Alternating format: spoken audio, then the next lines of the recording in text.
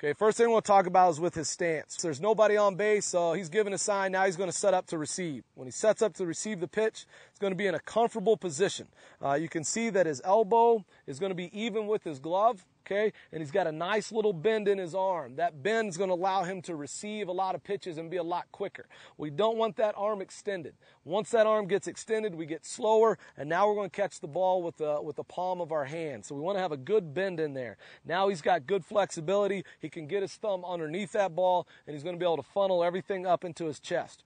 His bare hand he's going to allow to sit just right behind his leg. You can put it behind your back or right behind your shin, just so that hand is out of the flight of the ball and allows it to be protected.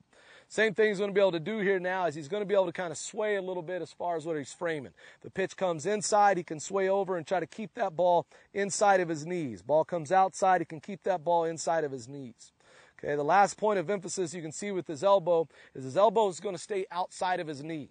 We don't want his elbow to come inside of his knee for a couple reasons. One, once it comes in, it limits our range coming inside pitch, so it can keep us from catching that ball. It can also cause us to injure our elbow by allowing it to hammer off of our knee. So we keep that bend in our arm and we keep our elbow outside of our knee.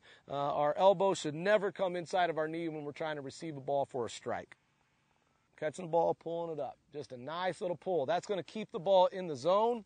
It's going to keep him from pushing the ball down, because what you'll see a lot of young catchers do, if you push it down for me, Austin, what a lot of young catchers do with the ball down, they'll push it down just like that. His hand will go down, and he pushes the ball out of the strike zone. So we want to keep that low strike a strike. So you can see how he slightly just pulls the ball up to his chest, kind of like a funnel.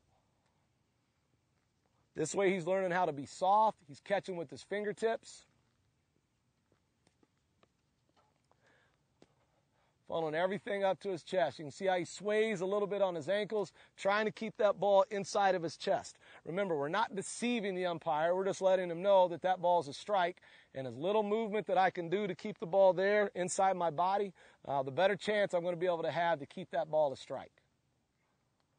Now, the pitch we're going to work on the most is going to be that pitch low and inside to a righty, right at his left shin. If you're looking at the screen, you're right. That pitch down and in is the most difficult one to keep as a strike, because a lot of guys want to try to push it out of the zone. So the big thing he has to do is get out early with his thumb down and pick that ball. So we really want to focus on, the more difficult pitches. A lot of guys can catch the ball right down the middle, but we want to keep that ball inside a strike. So we're going to funnel it right inside there. See how he gets his hand underneath that ball? Those are tough pitches. We're making those things strikes right there. You can see he's not framing. He's not turning his glove in.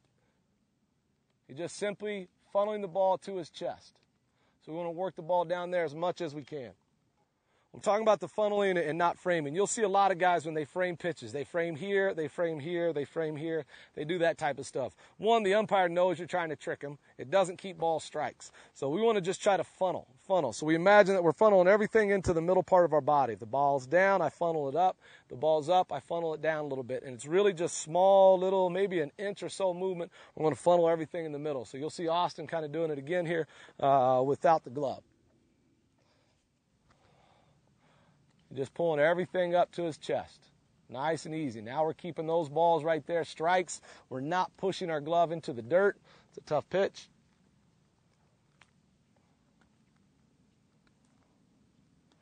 Good. Now this allows us to get a lot of reps in, good quality reps. It allows the catcher to understand what we're talking about. He can work on framing. He can work on swaying.